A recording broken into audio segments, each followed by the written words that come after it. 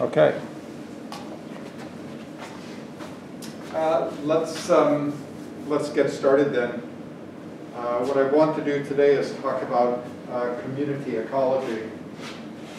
That's not the ecology of your little human community. I'm talking about ecological communities, so it's a much bigger concept. And what we've done up to this point is we've talked about population growth and population dynamics. I know we've skipped a few things. We didn't do our cemetery lab where we go and hang out with the dead people, but and we didn't do any projections for population growth based on data that we got from the literature or anything. But I think you probably have a pretty good sense of how population growth works. If you've been paying attention to the COVID data that's coming not just out of CIMO, but from across the U.S., even worldwide, it's pretty scary. There are now, as of last Thursday, there were 504 COVID cases on the CIMO campus. That includes employees and students. Students are the lion's share of that. And that makes sense because students are more social and have more interpersonal contact than do employees. But when you look at those data, you realize pretty quickly that it's exponential growth. And if you look at the data for the entire United States, it's exponential growth. And as a matter of fact, right now we're in a position where the rate of growth is explosive. I mean, it is on the steepest part of the exponential curve. We had one episode of exponential growth in the spring, and that seemed to tamp down a little bit. And then we had another period in the summer where it shot up again. And that was a little bit worse than the spring episode, so that was presumably our second wave. And now, unlike Europe, which is just entering their second wave, we're entering our third wave. And this wave dwarfs everything by comparison. So up to this point, what is it? How many people have died? We're coming up on 250,000 people have died. And the projection is that by December we will be close to 400,000 deaths. So that's pretty scary.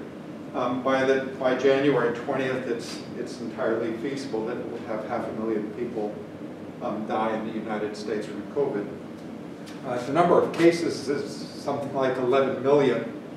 So if you think, well, only 250,000 deaths out of 11 million, that's a pretty small percentage. And that's true, right? It's not huge. But it is significant just the same, especially if it's somebody in your family that succumbs. And it's not fair to say that it's just old people that are dying of the disease. I mean, certainly old people make up the greatest portion. But as people with underlying health conditions, what are those underlying health conditions? They can be anything from obesity to diabetes to kidney disease or asthma or COPD or anything of that sort. So lots of things that are contributing to that. And of course, you understand, right, that the exponential model of population growth can't go on indefinitely at some point. It's going to reach a carrying capacity, and that's certainly true for the virus. The virus will reach a carrying capacity, at which point it can't grow any farther. And of course, that happens when it runs out of hosts. We are the hosts, right? We are the resource that the virus is exploiting. So when it's exhausted us, then the virus is going to go away. Of course, that means that our population has been seriously decimated. So that's obviously something we'd like to avoid. But I think you have a good sense of the dynamics of that. And just saying that it's going to magically disappear one day and everything is going to be fine, I think is foolish. I don't know if you guys have been paying attention to the news, but the coronavirus task force has been making all sorts of recommendations about social distancing and mask use and all of that sort of stuff. And the current presidential administration is ignoring most of that and flaunting it. And in fact, Donald Trump has a medical advisor, his personal advisor for COVID, who has come out strongly against the use of masks and shutting down the economy and social distancing. And he criticized the Michigan governor for imposing mask mandates and closing down some businesses, and said that the citizens of Minnesota should rise up against her. And of course, as you'll recall, she's the governor who there was an assassination plot and a terrorist, white supremacist terrorist plot that was going after her that the FBI fortunately was able to thwart. But those are the sorts of dynamics that we're living through right now in this current political climate. That's sort of disconcerting. At any rate, I think you understand how that works. We've spent some time talking about interspecific competition, and we'll talk a little bit more about that today. And we've talked about predation, and we've talked about stable limit cycles, and functional responses, and how the shape of the functional response determines what those predator-prey interactions look like, whether it's a stable limit cycle, or cycles to extinction, or has this sort of odd kind of cyclical behavior where it always goes back to stability. But we've done all of that, and now what we want to do is put all of that together in some sort of cohesive framework. So what we're talking about are communities, and those communities represent this complex set of interactions between the species that make up the community. So it's a community is this collection of species. And I know that's a sort of a vague concept, just as if you look at it on a human scale, when you talk about your community, right, well, our community of Cape Girardeau, and then embedded within that community of Cape Girardeau is the Latino community and the black community and the white community, and the gay community and this community and that. And we you know, the golfer community, and you know, it's just this sort of, it's this vague concept, right? So what is it that we mean when we're talking about a community? Well, we're talking about the species that occur there, but we're also talking about the physical environment. So, you know, where are these species? What are they contending with? That sort of stuff. And I know that's not a very satisfying definition yet. We will get to a point where we come up with a better definition. But until the 1970s, and actually early into the 1970s, all of the work that was done on community ecology was purely descriptive. People would sort of describe the species and the abundance and the average temperature and the amount of precipitation and all of that sort of stuff. It wasn't a particularly, well, it was essential, but it wasn't the sort of information that you really need to understand how these communities function. And there's another issue, what do we mean by function, or what do we mean by structure? Early on, it was very difficult to try and figure out what we even meant by all of this, okay? So since then, there has been a lot of theoretical development, and that's important because once you have the theory, right, you can test hypotheses and you can figure out what works, what doesn't work, what's meaningful, what isn't meaningful. So since the 1970s, there has been a lot of work on community ecology and the theory of community ecology, but it's a very slow process. The reason it's so slow is because the system is so complex. It's not simple. All right, so what do we mean by communities? Communities are associations of interacting populations, okay? So they are groups of populations that occur together. And sometimes we'll look at communities and we'll give them some sort of name, or we'll try to describe the community in some kind of meaningful way. So we might refer to the Oak Hickory community. Well, as you know, we live in the hard hardwood deciduous forests of the Midwest. And those hardwood deciduous forests are dominated by oaks and hickories. Okay?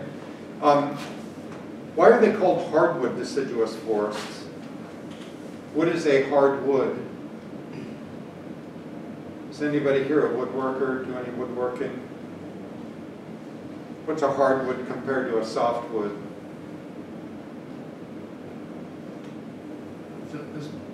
Is pine a softwood? Pine is a softwood. Does it have to do with bark?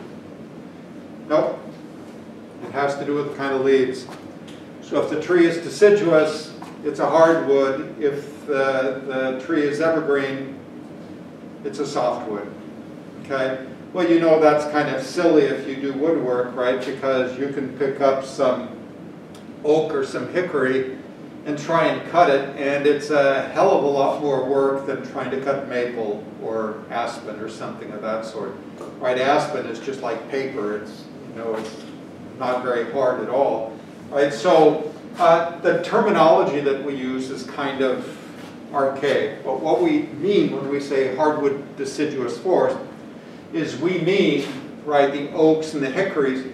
If you go out to Kelso, you'll realize that it's not just oaks and hickories. There are pecans out there, and there are many types of hickories. There are many types of oaks out there.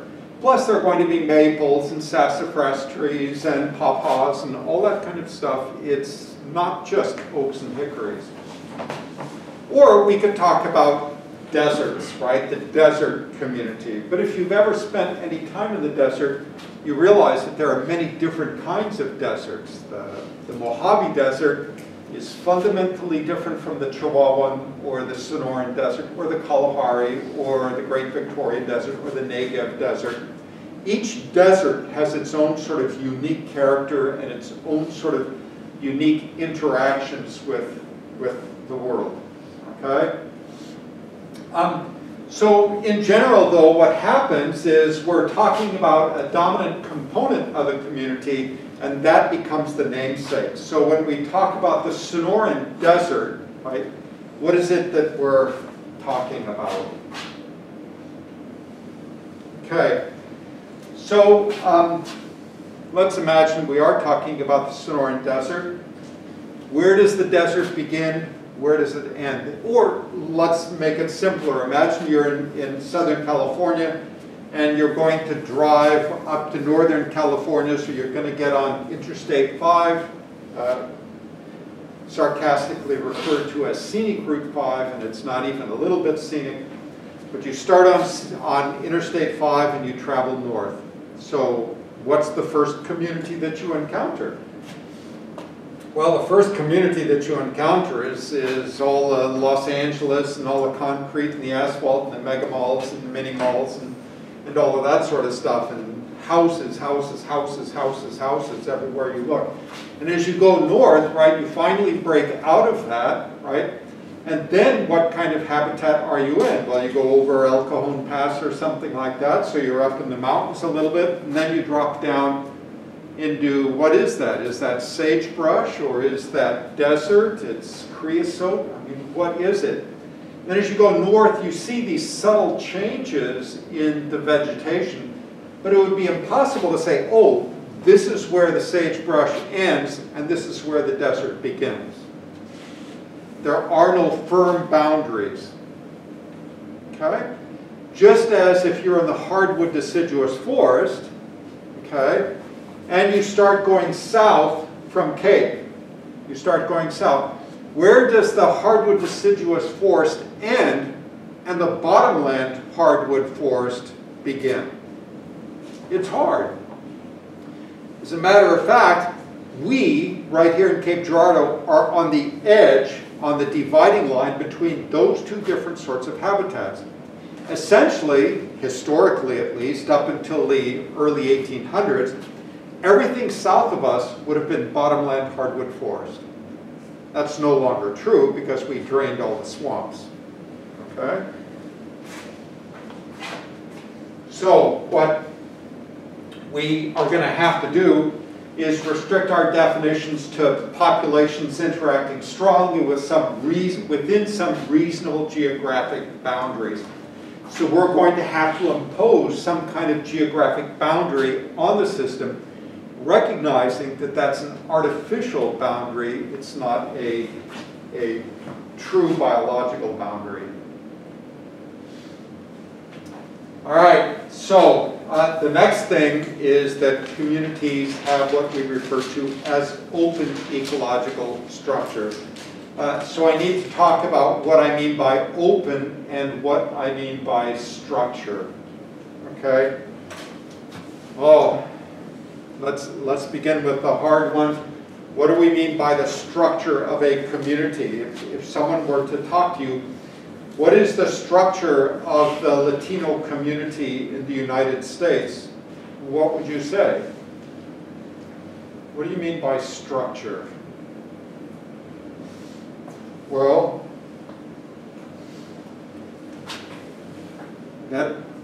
what is that? I mean, somehow, internally, we know what we mean, right? But how do you describe what you mean by the structure of something?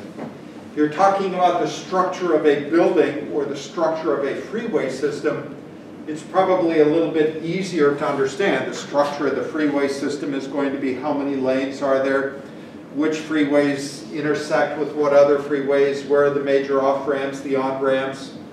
You know, does this thing climb in elevation, go down in elevation, right? What's the road bed look like? What's the lowest bridge on this thing? What's the tallest bridge? All that sort of stuff would refer to the structure. How do you do that for a community? Well, we could think about how many species are in that community. And then we could think about the interactions between those species.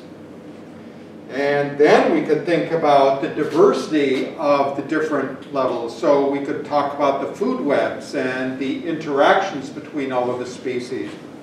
We could begin to talk about the complexity of the system. Okay? So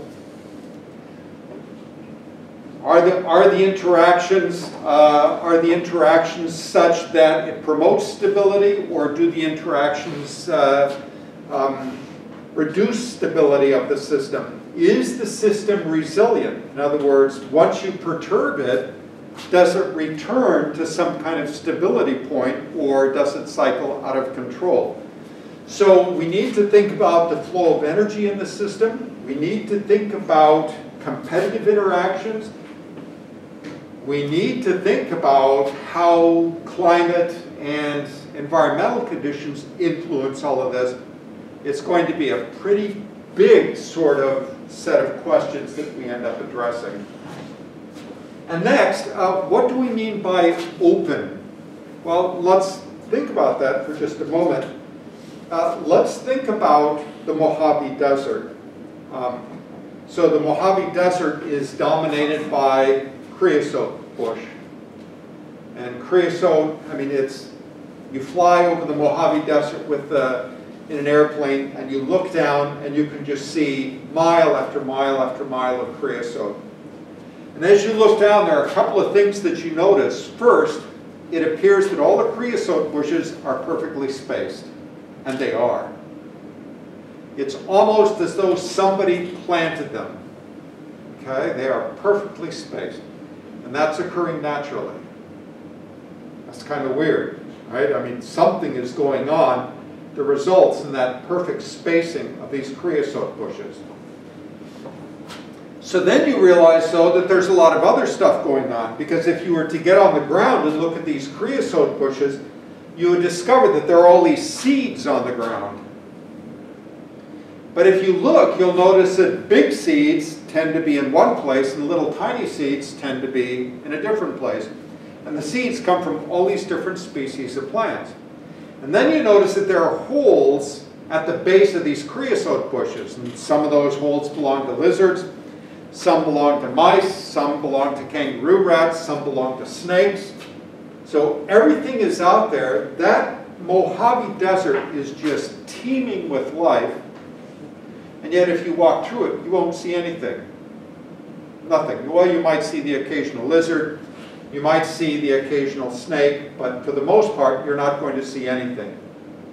You come back in the night, and everything is moving. Everything in the desert, not everything, but almost everything in the desert is happening at night, not during the day. It makes sense, right? Because the daytime is a pretty nasty place in the desert. The other thing you notice about the Mojave Desert is that stuff is weird, right? I mean, you could go out into the Mojave Desert and you'll see all of these tracks going through the desert. And you go, what the hell is that? Those are the places where Sherman trained his tank corps during the Second World War in preparation for combat with the Germans in Africa. In other words, when you damage part of the desert, it stays damaged for a very long time. So that's 50, 70 years ago, and you can still see where Sherman trained his tank corps in the Mojave. Just as a side note, if you understand your U.S. history or your recent history, who won the battle for Africa in the desert, in the Sahara? The Germans or the Allies? That's something you should know. I want to say the Germans. No, they lost. The Allies won. And the next question is why? I mean, Rommel had his tank corps, and Rommel was unstoppable. But he lost. And the reason he lost is because of a biologist. Okay? The reason Sherman won is because of one biologist, this weird, funky guy. He was a physiologist. I think he was at UCLA. And what this guy did, he was interested in desert biology. And he got a dog, he got a donkey, and he got a man. And he worked with these three subjects in the desert. And he was studying the water biology of these people, of these organisms, right? How much water do they need? How much water do they sweat? How much water do they excrete? All of that sort of stuff. He was looking at the renal biology of these three organisms, and he came back with recommendations that were then adopted by Sherman. And the recommendation was this: for each member inside of a tank, that soldier needed to have 2 canteens filled with water. The Germans only had 1.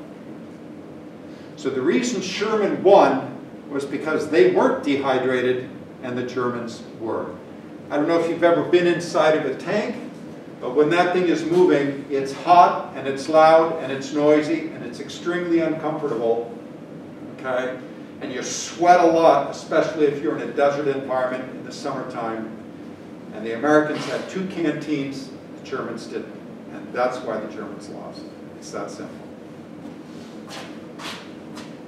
Back to the biology, right? Not the renal biology, but what do I mean by open structure? What I mean is, if you're there in the Mojave, and there you are, the species that defines the Mojave Desert is the creosote bush. There are all these rodents in there. So you're there, you're working in the Mojave, and you're trapping these rodents, and some of the rodents you're trapping are Merriam's kangaroo rats. And then you go outside of the desert, you go up into the mountains, you're in the pinyon juniper, and sure enough, you're catching Merriam's kangaroo rats. Or you're catching a bird species that you also found in the desert. Some of the plants that you see outside of the desert are also found inside the desert. In other words, the structure of the community is open. It's not like there's a fence around it. Some of the stuff that's in that community occurs elsewhere. Let's think about how that desert evolved, where it came from. What was the habitat of Central or Southern California, say 30 million years ago? Was it desert? No. The desert is a relatively new phenomenon. 30 million years ago, it would have been a forested landscape. So at some point, the climate changed, tectonic shifts, all that sort of stuff. the climate changed, that tertiary madre geoflora disappeared and ultimately was replaced by a desert habitat. Now you think about, where do all of the species in that desert come from? Just think about the lizards. Where do the species come from? Well, some of them came from the Midwest, some of them came down from the north, some of them came from the south. Okay? So all these species got into the desert coming from different places. In other words, there is no fence around that community. It's open. Animals can come in, animals can leave. Plants can come in, plants can leave. Of course, plants leave by propagules, right? They don't pull up their roots and walk off, right? But they can spread their seeds and so on, and they can spread beyond just the boundaries of the desert. And that brings up the next point, and that is, are communities evolutionary units? What I mean by that is, are these communities of organisms co-evolved? Do they have a long co-evolutionary history? And that's important. Why is it important? Because of the effects of interspecific competition. If you think about it, when species are competing for resources, natural selection is operating on those species to favor some attributes over other attributes. If the system is to persist, we expect natural selection to reduce the competition between species. So the end result of competition should be no competition. All right? So now these species are in this community. If they have a long shared evolutionary history, what you expect to see is very little competition amongst the species. All right? Of course, if they don't have a long shared evolutionary history, then you might expect to see lots of competition. Well, that brings up the next point. What are the units of selection? Now, we've talked about that a little bit, okay? When we were talking about natural selection and how natural selection works, at what level does selection operate? Well, I think most people would agree that natural selection operates at the level of the individual. Right now, there are lots and lots and lots of people that are walking around without masks on. I was just out and about over the weekend. I went to, the hardware store, and for the most part, everybody is wearing a mask. But then, sure enough, there will be one person without a mask, right? Just la-di-da, as though nothing was wrong and nothing is going on. And you're thinking to yourself, this person, right, is tempting natural selection. Because natural selection is going to rear its ugly head and infect that person with COVID, and the alleles that are present within that organism are potentially going to be removed from the population. It's that easy. It's evolution in action. It's a glorious thing to watch. Okay, I mean, it's sad for the family and all of that sort of stuff, but right there it is. So we understand that natural selection operates at the level of the individual, but there are those that argue that natural selection actually operates at the level of the allele, because it's alleles that are passed on from one generation to the next.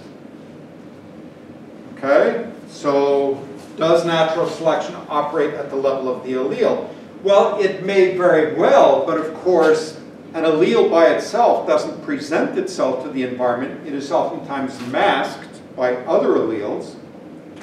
So it's a little bit harder to make that case. There are others that argue that natural selection operates at the level of the nitrogenous base pair. Okay?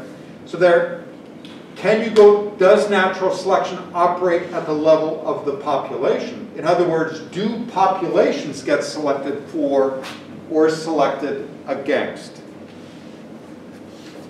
As an example of sort of the complexity of this issue, think for a moment about homosexuality.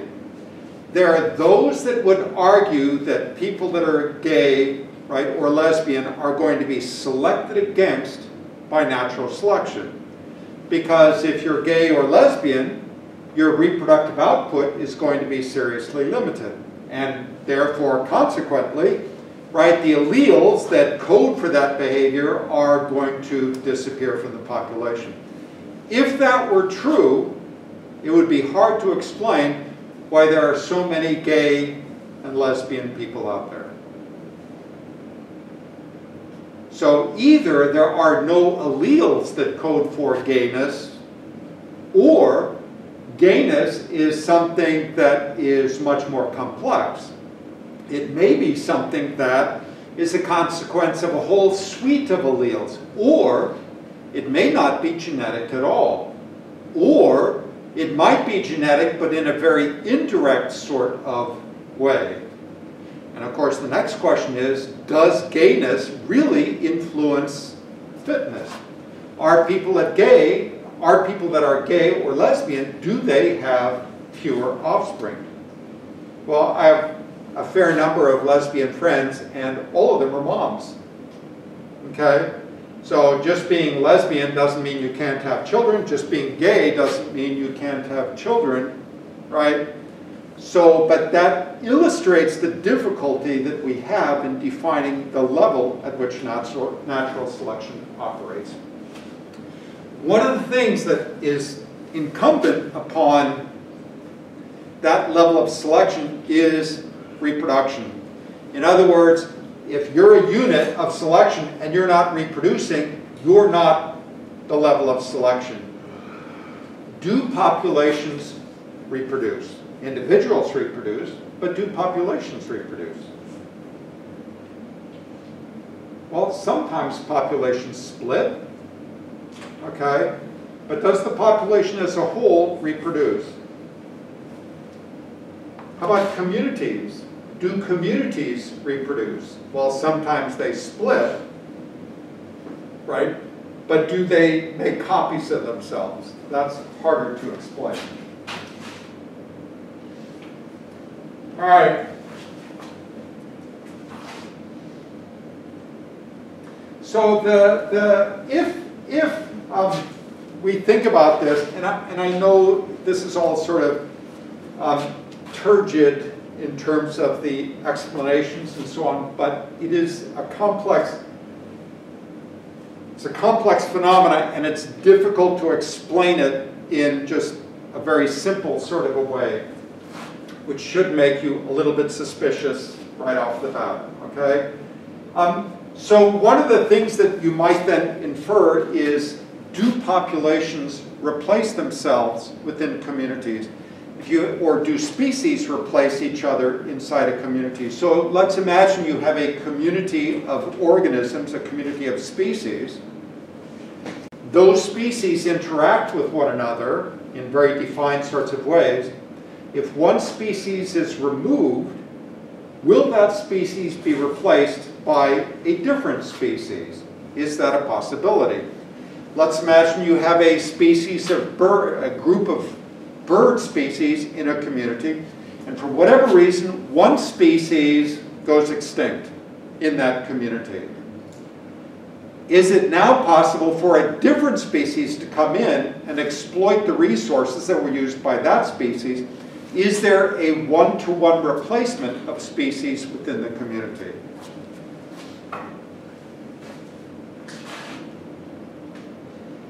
All right.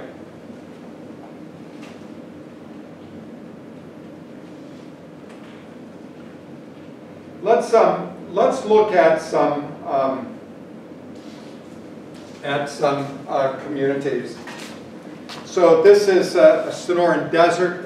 You can tell right away, looking at that picture, that that is Sonoran Desert. How do you know? Yeah, by the saguaro cactus.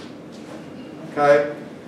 Saguaro cacti are awesome. That cactus right there is probably 250 years old. Okay?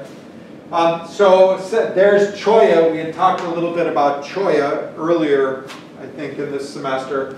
I was talking about cholla in Baja California and the fact that the free-range cattle in Baja feed on cholla. It's also called teddy bear cactus because in the picture it looks kind of like a teddy bear. But of course the spines have these reverse barbs on them, so once it penetrates your skin, the only way to get it out is to push it all the way through. If you try and pull it out, you're just going to rip all your skin open, which is kind of interesting. It's an interesting defense mechanism on the part of the cactus. And of course the cattle, when they eat that stuff, there's nothing else to eat. So their lips and cheeks and tongues are impaled on these things, and they're all pussy and infected. And each little spine just has to work its way through before it finally gets, and of course by that time it's been replaced by a dozen others. So here's the saguaro cactus, you know, this ancient old thing. That is the defining species for the Sonoran Desert. The only place you find it is in the Sonoran Desert. And what it does is it tells you something very important about the Sonoran Desert. So people in Southern California, in all those rich bitch communities in, in Orange County and so on, they love the sense of being in Southern California. And they have these little tiny yards. They build 11.2 houses per acre. Okay? 1 acre of land, 11.2 dwellings on that acre of land. So they put a premium on landscaping their little postage stamp sized yards. Okay? And oftentimes what people will do is they will drive out to Arizona and dig up a saguaro cactus. They'll come back and they'll plant it in their perfectly manicured little postage stamp sized front yard.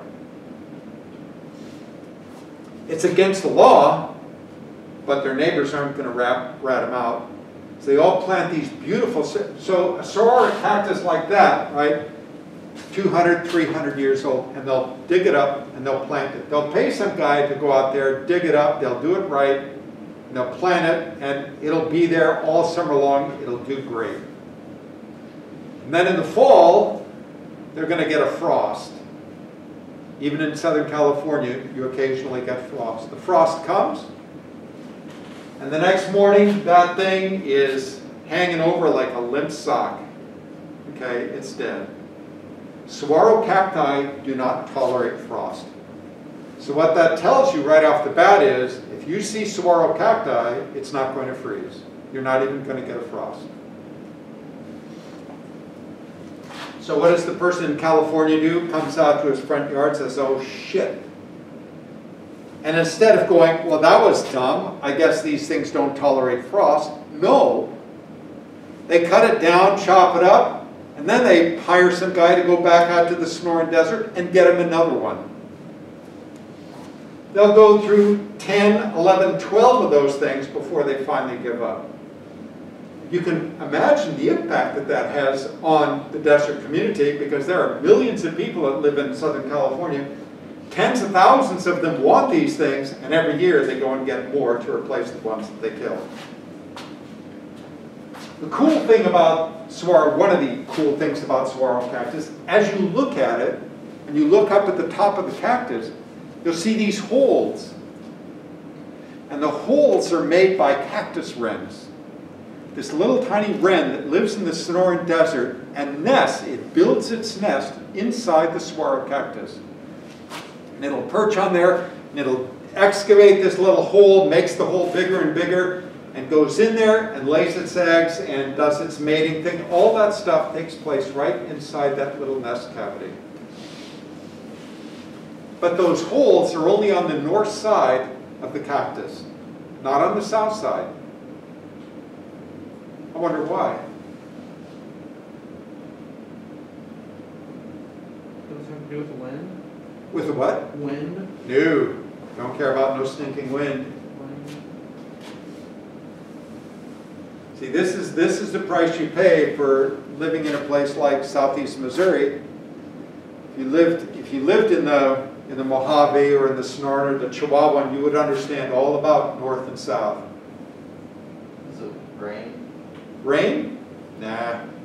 You hardly get any rain out there at all. Since it's in the northern hemisphere, the sun is primarily on the southern side most of the year. Yeah, because the sun is hitting the south side of that thing, right? The north side is predominantly in the shade. The north side is cooler.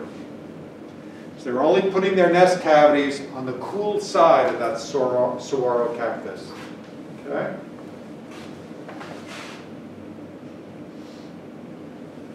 So let's look at some other communities. Think about the Mojave Desert. We already talked about the fact that the defining species for the Mojave is creosote bush. Creosote bush is called creosote bush because of this oil that it produces. It produces the same oil that's used to coat telephone poles. And they don't do it anymore, but in the past, telephone poles were coated with the oil from the creosote bush. So they would go out and harvest the creosote to produce the oils that they could then use to coat telephone poles. Okay? How about sagebrush scrub? If you've ever seen sagebrush, there are two species in the northern hemisphere, Artemisia tridentata, and then there's another one. So tridentata, the leaves have three little prongs on the end, or three little lobes on the end. It's also sometimes referred to as purple sage. When it rains, the sage looks as though it's purple, and when it's wet, it has this glorious smell, right? And you've probably encountered that smell in some sort of boutique shops and whatnot, or even in cooking, right? Sometimes people put sage in their cooking. So the sagebrush occurs throughout the Great Basin, gets into New Mexico, which is not part of the Great Basin, is in California. It is all over the western U.S. And sagebrush is this slow-growing brush, right? And if you've ever been out there, right, I mean, the cattle that are running free range on Bureau of Land Management land, on BLM land, they'll eat it, but they don't particularly like it. They instead prefer to consume other sorts of grasses. Now, one of the things that happened in the Great Basin is that the ranchers at some point decided that open rangeland wasn't productive enough for the number of cattle that they wanted to run on that land. So what the ranchers did was they got some grass out of China, which is referred to as cheatgrass, and they planted cheatgrass. And cheatgrass is awesome because it grows really, really, really fast, and it spreads really fast. So they thought they had found the solution to their problems, and they started planting cheatgrass throughout the Great Basin, and it took over. And the thing about cheatgrass is, though, that the cattle refused to eat it. So now you go out into the Great Basin and you see these huge areas where there's nothing but cheatgrass and almost no sagebrush. And the cheatgrass is perfect. The cattle won't touch it. So now we're faced with this problem. How do we eradicate the cheatgrass? Of course, because what the cheatgrass is doing is it's using up all the soil resources and outcompeting the sagebrush. It is hard to go into the Great Basin and find areas of sagebrush that are not highly disturbed, that are sort of pristine kinds of sagebrush habitat. It's difficult to do that. Back to those creosote bushes, one interesting thing about creosote bush, it has a series of allochemicals. The roots produce these chemicals that suppress growth of other plants. And that's why when you fly over the sagebrush scrub, you realize or rather over the creosote scrub, all the creosotes are perfectly spaced, because the root system is producing all of these chemicals that kill all the neighboring plants. So each plant, as it grows up, has this perfect circle around it where nothing else can grow. And then you have the next the next creosote, and the next, and in the spaces that are in between those circles, that's where you get these other species of plants growing. How's about in a sand dune habitat? These are the Algodones dunes in Southern California. You look at those dunes and you say, oh, well, there's nothing there, right? Except that there is, right? You see all of those little clumps right there. That's all vegetation on those dunes. The thing about that dune is that it's not stationary. It's moving. And in the Anza Borrego Desert, there are no roads. Right? In the dunes in Colorado, there are no roads. And the reason they don't build roads in those areas is because this is where the dune is this year. Next year, it's moved. So the dunes are moving. The wind is moving them every day. They're moving just a little bit. And if you build a road, the road is going to get covered up by the dune. So now you look at that and you say, well, that's this barren landscape, and it's not. Because if you come out onto that dune first thing in the morning, and you look at the dune, you'll see footprints everywhere. A lot of the footprints are by insects. A lot of the footprints are by lizards. You'll see tracks where the snakes have been. You'll see footprints by rodents and by kangaroo rats and wood rats and mice and things of that sort. But this thing is teeming with life. In the summertime, the surface of that sand might be 150, 160 degrees Fahrenheit. I mean, it is scorching hot. But if you go down 12 inches below the surface, stick your hand down there, it's like 72 degrees. So all the heat is at the surface. You go down below it just a little bit, and it's nice and cool. There are these 3 dune systems in Southern California, 3 major dune systems. And on each dune system is a different species of fringe-toed lizards. The fringe-toed lizards are in the genus Uma. And they have, on their 4th toe of each foot, they have these really long fringes, okay, these little projections that stick out from the 4th toe. And what these guys do is they run across the surface of the sand using those fringes kind of like oars. They can actually propel themselves across the surface with minimal contact on the surface. They then will get to a place and the surface of the animal looks exactly like the sand. And they'll bury themselves right under the surface of the sand and you can't tell where they are. And on the top of the head of the lizard is this little opening and a little lens. It's called the pineal eye.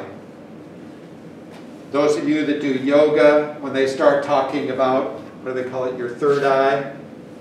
That's the one they're talking about. It's the pineal eye. Of course, on you, it's covered up by all this bone. Right below that opening in the skull, that paper-thin bone that exists right above the pineal gland, right, is this pineal gland. That pineal gland in you has dropped down and is on the underside of your brain rather than on the top of the brain. It becomes part of the epiphysis. It's related, it's associated with the hypothalamus, and it controls your thermostat. It does that in you, it does that in the lizard as well. So the lizard is using light to set its thermostat and control its thermoregulation. So what the lizard does is it buries itself under the surface of the sand. Everything is covered except for the pineal gland. And it's using that to measure light quality. In the Negev desert, which is right there facing the Mediterranean, the wind comes in off the Mediterranean, and in the evening it comes over the dunes. And if you look at the dune in the morning, you'll realize there are all these ridges across the top of the dune. And what's happened is that at night, these beetles come out and make these little ridges in the sand. And the ridges are perpendicular to the direction of the wind. So what happens as the wind blows, it hits the top of that little ridge on the top of the dune, there's this little shadow right behind it, okay, this wind shadow. And at that point, you get all this condensation because the air coming off the Mediterranean is moist, the desert is dry, and you get all these little droplets of moisture accumulating on the backside of that little ridge that this beetle made. And then the beetle spends its morning walking up and down this little ridge that it's made, drinking these little drops of moisture that it harvested from the wind. It's awesome. So you look at that and you realize there's actually a hell of a lot going on that dune. These are the Kelso dunes, and there you can see that vegetation, and of course the vegetation ultimately gets covered up. You can tell that the dune is shifting, it's moving.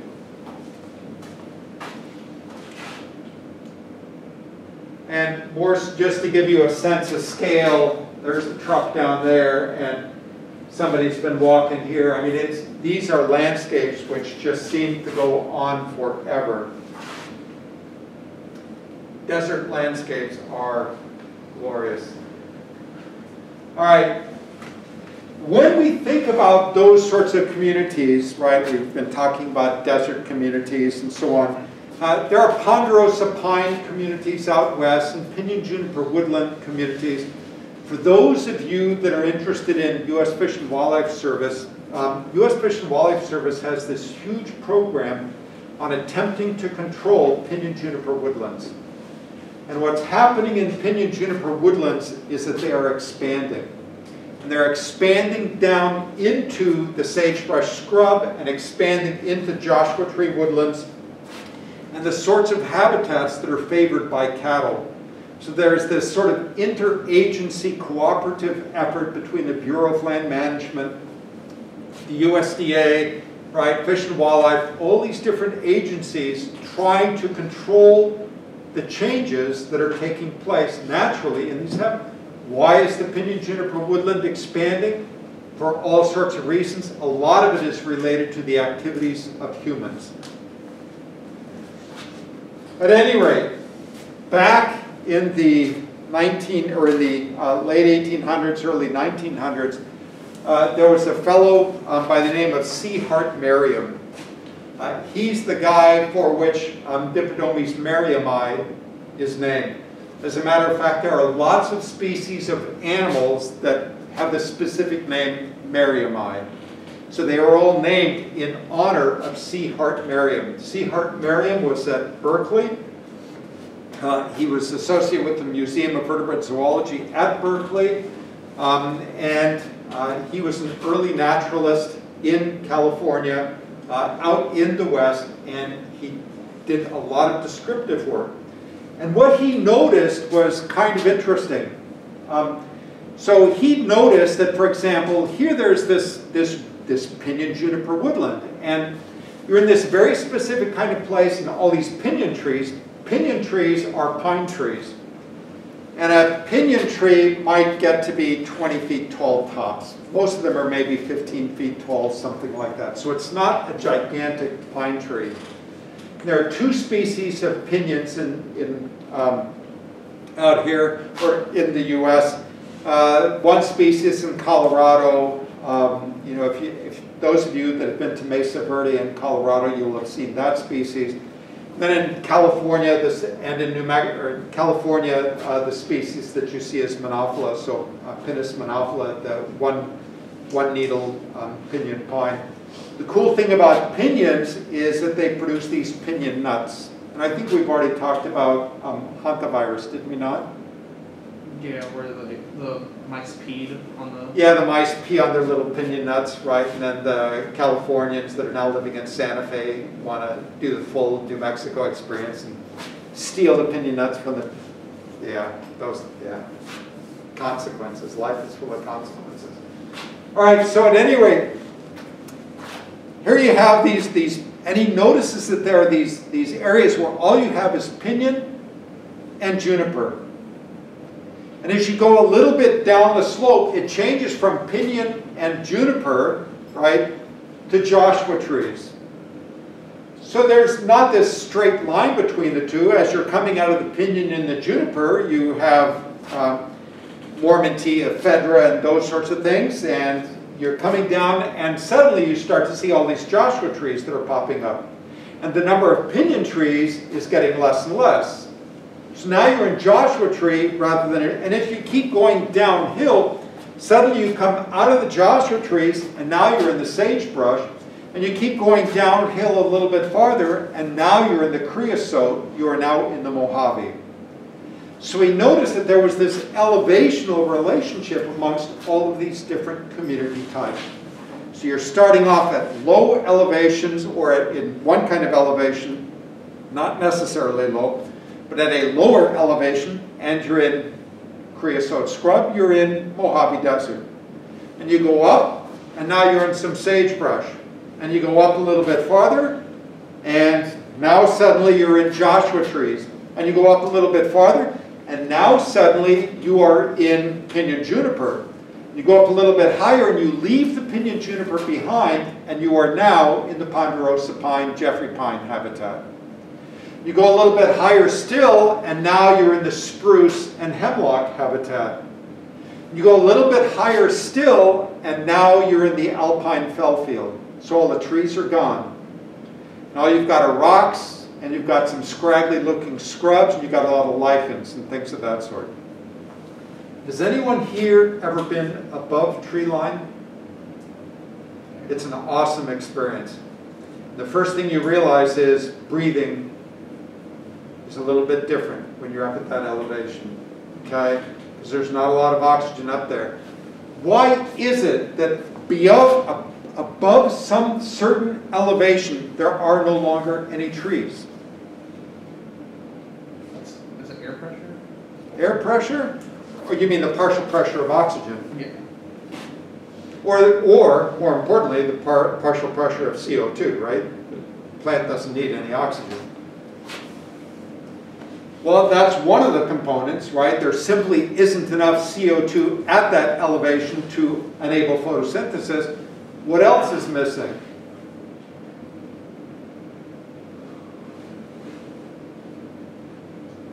What else is different? At that elevation, what's going to happen? It's much colder. It gets a heck of a lot colder, right? What else? No rain. Well, yeah, there will be moisture. The snowpack could be significant. This is the price you pay for living in the Midwest, where it's humid all the time. What's the relative humidity going to be above the tree line? Close to zero. Okay? Which means there's no moisture in the atmosphere. Which means as soon as the stomata on those leaves open up, all the moisture is gone. So it's like a desert. What's the definition of a desert? Hot and dry. It No. doesn't have to be hot. It can be cold. Mojave can get butt-biting cold. Even in the summer. At night, the Mojave can be a very cold place. That's why working in the Mojave any time of year is hard, because you have to carry gear for extreme heat and extreme cold. So just dry. Okay, Except for when. The average rainfall is like below a certain amount. yes, mean annual evapotranspiration exceeds mean annual precipitation. So the amount of moisture lost from the plant is greater than the amount of moisture that falls. That's how we define a desert. And as you go above the tree line, suddenly that's exactly where you are.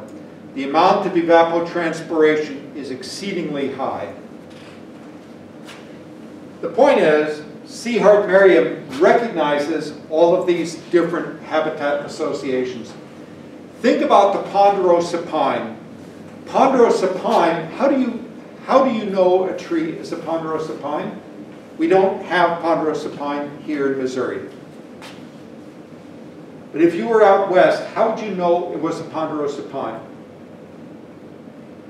The way you tell is you get real close to the tree and you stick your nose right into the cracks in the bark and you take a good long whiff.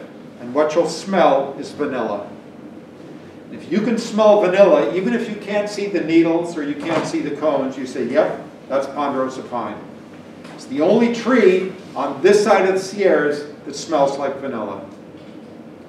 You go over the top of the Sierras and you smell a tree and it smells like vanilla, it's Jeffrey pine, not ponderosa. So there's something weird we don't understand about Jeffrey pine and ponderosa pine, but there's that smell of vanilla on this side of the Sierras, not on the other side. Okay? So let's imagine you're in Southern California and you desperately want to go see ponderosa pine, get that whiff of vanilla. Where would you go? You're in Manhattan Beach, you're in Malibu Beach, Laguna Beach, you're in Laguna Beach, and you want to go see the ponderosa pine. So there you are, you're standing on the Pacific Coast Highway. What do? Where do you go?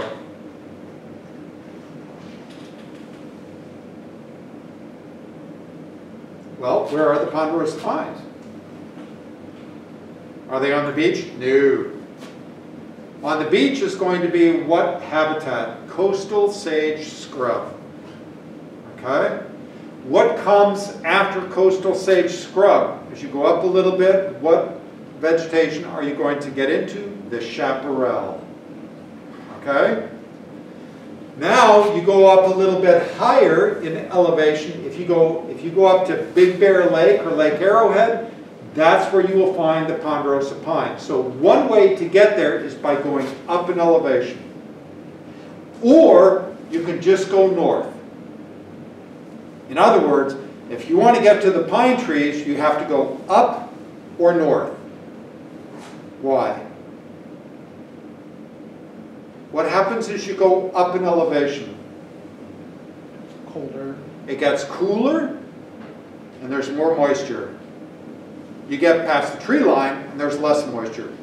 But as you go up, there's more moisture. As you go north, what's happening? I guess it's colder. It gets cooler, right? The closer you are to the equator, the warmer it gets. You go north along the Pacific Coast Highway, it gets cooler and cooler and cooler. In Anchorage, Alaska, it's a whole hell of a lot cooler than it is in San Diego. So going north means more moderate temperatures, cooler temperatures, and more moisture. Going up, more moderate temperatures, more moisture.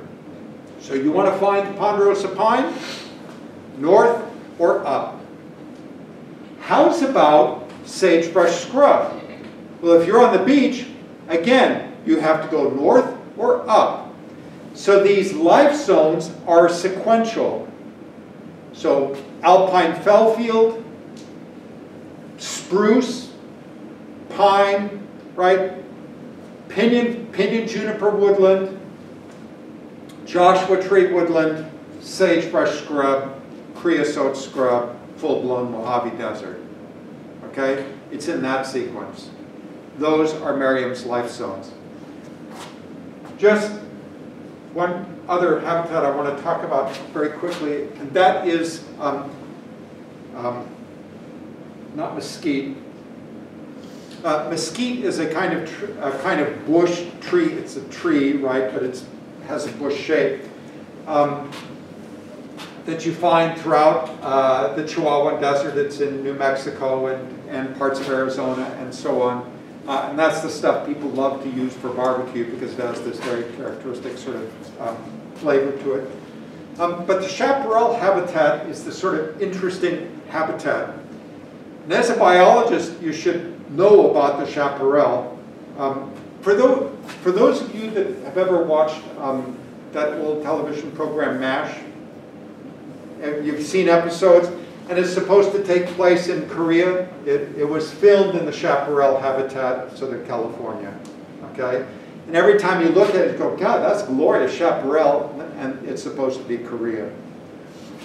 At any rate, the chaparral habitat is this sort of phenomenal kind of habitat. It's filled with these plants these plants that at the age of 15 become senescent, meaning they no longer reproduce. So up until the age of 15, they're reproducing, but once they reach 15 years of age, they start to become brittle and they dry out. And reproduction slows down so that by the time they're 30 years old, there's zero reproduction taking place by these plants.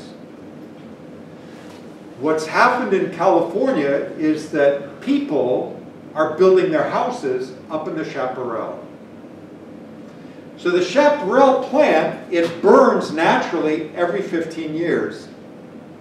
A lightning strike, the chaparral burns. The seeds of the chaparral require scorching in order to germinate. The seeds aren't going to germinate unless they've been scorched by flames. Now, a 15-year-old chaparral, it burns. The next spring, you have all these new chaparral plants popping up. But what's happened, because people are building their houses up in chaparral, the state of California has invoked Smokey the Bear.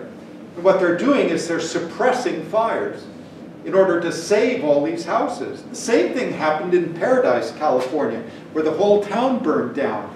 And everybody's boo-hooing. And it's sad, it really is. But for fuck's sake, what are you doing building your house in this habitat where it burns naturally and relying on Smokey the Bear to put the fire out, making the situation worse for the next fire season? If you want to stop this plague of fires out in California, let them burn, okay? Because if you let them burn, they burn naturally all by themselves. If you allow the fire cycle to go naturally, everything will be fine, and you just have to be smart and don't build your house in a place where it burns regularly. So here's the chaparral. You can go out into the chaparral now and find spots of chaparral that have not burned in 80 years. That means for 60 plus years, that plant has been sitting there, drying out, desiccating, waiting for a spark so that it can burn. Now when the chaparral burns, it burns so hot that the seeds, instead of being scorched, are totally incinerated. So what does the state of California do? You now have these hillsides that are totally denuded of vegetation. They're black. What do? Build more houses on the black land. Build more houses, and or they'll plant grass. Do they plant native grasses? No. They'll plant stuff like cheatgrass because it grows fast. And it looks green in the spring, and everybody's happy, thinking that their government did something positive for them. And it didn't. So, why do I care? I care because of the California condor, which is this bird that has this enormous wingspan. There are two condors. There's the California condor, and then there's the Andean condor. The California condor was this bird which feeds in the chaparral. So it lands and it walks into the chaparral and it'll feed on dead things. It feeds on dead jackrabbits and dead coyotes and dead foxes and dead rats and whatever it can find. But it'll fly, it'll spot something dead, it lands. But because we've suppressed the fire, the chaparral has gotten very thick.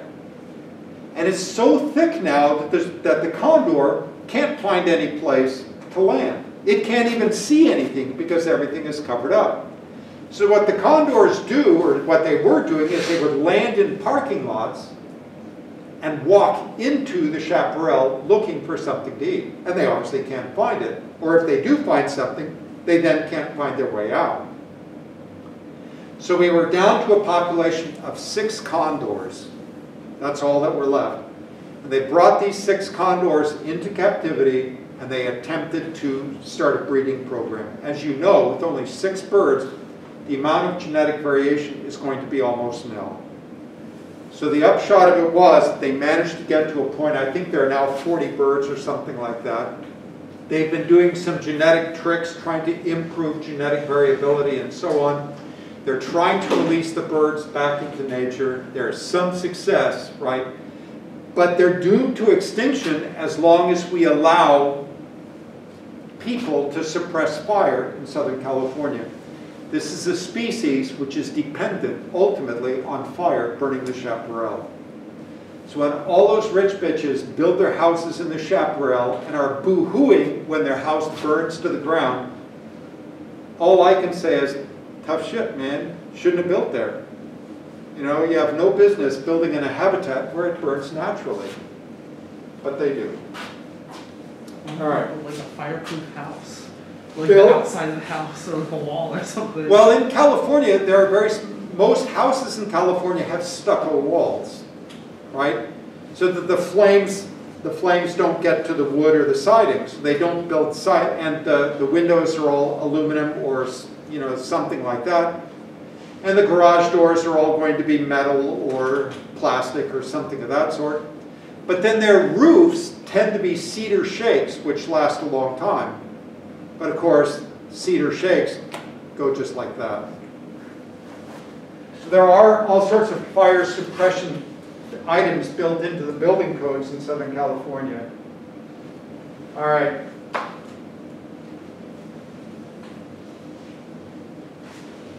All right, so let's think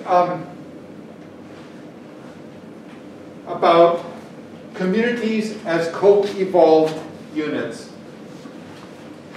Let's imagine we have some environmental gradient on the x-axis, okay? And I want you to compare these two diagrams. Remember, when we're talking about communities as co-evolved units, what we mean is that most of the species in this community share a long co-evolutionary history. That would be represented by this diagram on the top. Here's this environmental gradient. And each of these represents the resource utilization function, the niche for a different species of plant or animal. So you notice here, all these species occur together. And then here, you have all of those species, and they occur together. And then the same thing here, and then the same thing there.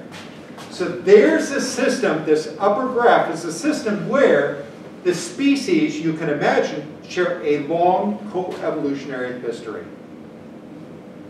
The bottom one, the same environmental gradient, but now look at what happens to the species. They're no longer organized into these discrete communities. So here you are saying, yeah, well, that's kind of a desert. Yeah, that's kind of a woodland. And yeah, that's kind of a, you know, ponderosa pine woodland. And yeah, that's kind of a spruce habitat right there. But you notice that the species go across multiple different kinds of communities. So in this one, they are not co-evolved. Here, they are. Why is that important? It's important because when we're looking at these species and trying to understand their history of competition, their co-evolution, here it's going to make sense, here it will not. So the question is, what do we find in nature?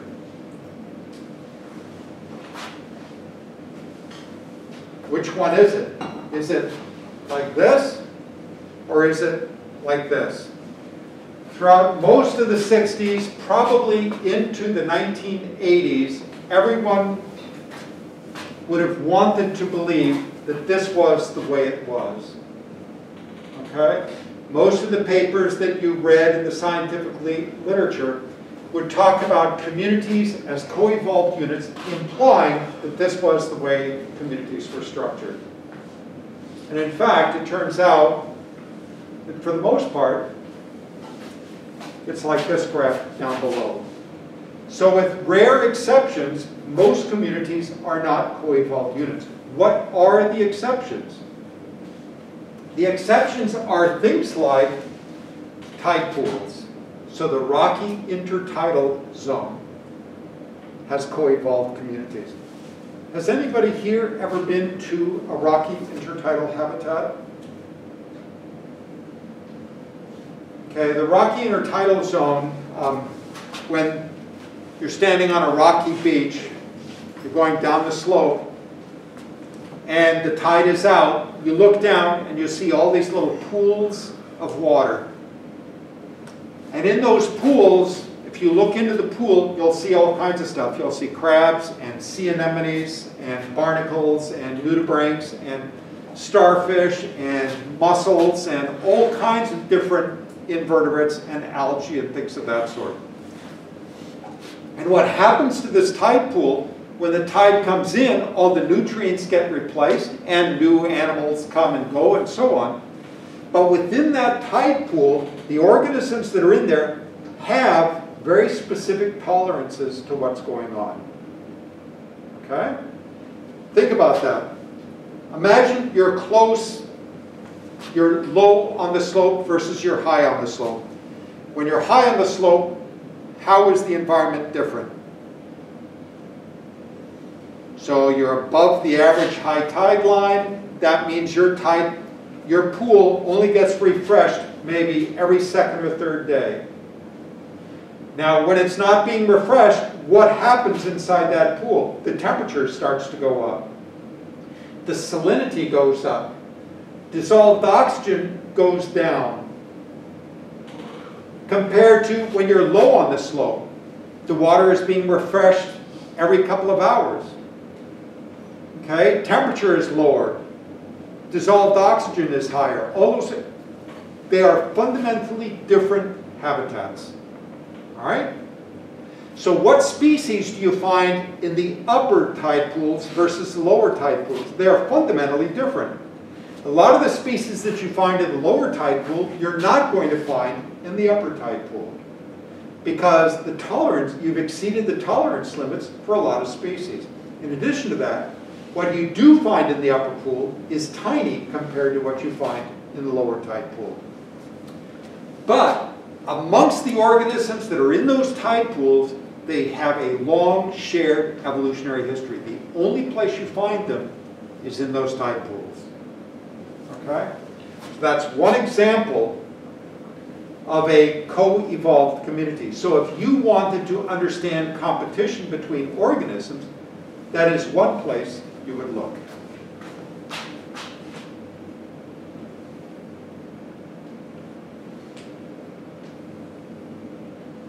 So we can go through lots of different examples. We can look at oak trees. And you'll see that some oaks are down here on elevation and other oaks are up there, right? So there are these sorts of clues that, you know, there might be these co-evolved groups of oaks.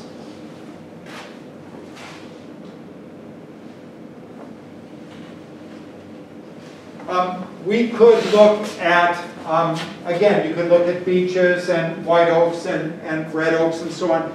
You can begin to see some of that separation, but the amount of evidence that you have for communities as co-evolved units is actually pretty thin. So most species that we see, their distributions are defined not by the communities that they're in, but the distributions of those species are defined by their tolerance limits to some kind of environmental gradient. The first and most important thing is tolerance limit. The second thing is going to be interactions with other species.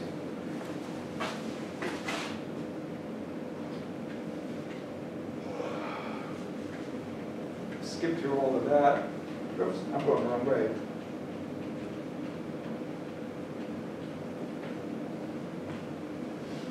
So just as an example,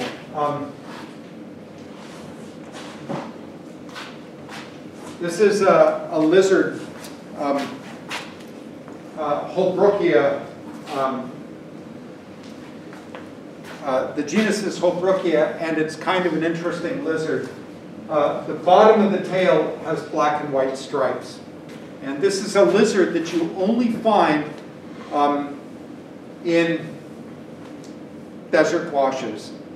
So the cool thing about this lizard is when a bird comes around and a bird starts pursuing it, the little lizard runs away. And as it runs, it takes that tail and it takes the tail and flashes it back and forth like that, sort of waving it, saying, "Here I am, here I am." And because it has these black and white stripes on it, it's very easy and very obvious. So the bird sees it and follows that tail. So he's scurrying along this stream bed, right? And it's a dry wash, right? There's no water there. It's just scurrying along from rock to rock and bush to bush. And the bird is chasing it, and that tail keeps flashing back and forth. And lizards have tail autotomy. So at some point, the lizard will drop the tail and run away and get away. And the tail continues to wiggle back and forth, flashing the black and white stripes. So in the worst case scenario, the bird comes along, grabs the tail, munches on the tail, but the lizard got away. So here's the species which has that unique kind of behavior. There's another lizard species, Callosaurus draconoides, the zebra-tailed lizard, which lives in a totally different place and does exactly the same thing. It's a totally different genus. It's not closely related at all, and has co-evolved exactly the same sort of behavior and color pattern. It also lives only in washes, desert washes. So if you're someone who says the world or the communities are structured by interspecific competition, then that's a perfect example. See, here are two species, they're doing exactly the same thing.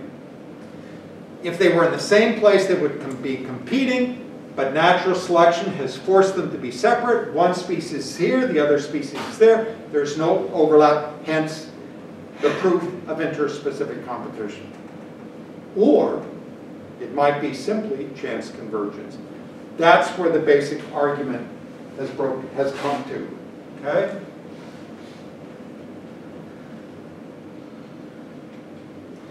If we look at other sorts of systems, I think I'm going to skip all that.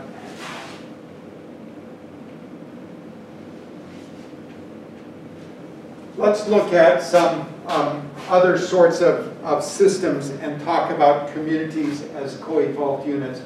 And you can hardly see that picture at all. Let's go to the next one. When you think about them, the interactions that are taking place amongst these communities are intricate. So for example, in a scenario like this,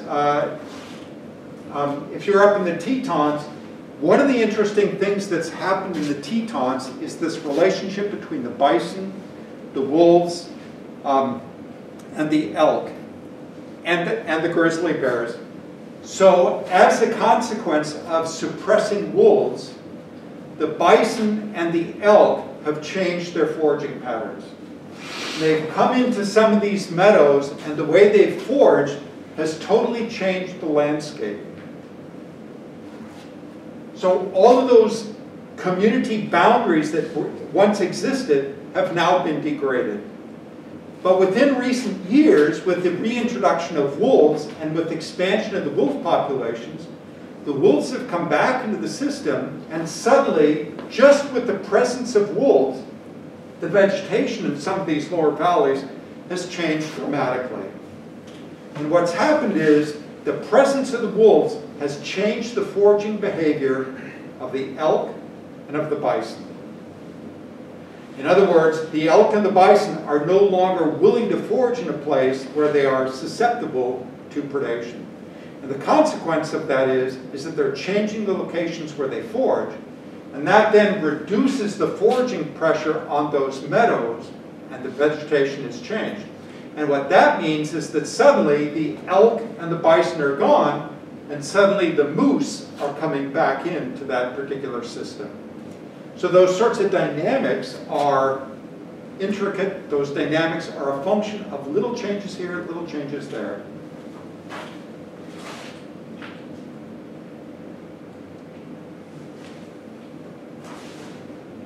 All right, I'm going to stop there for today.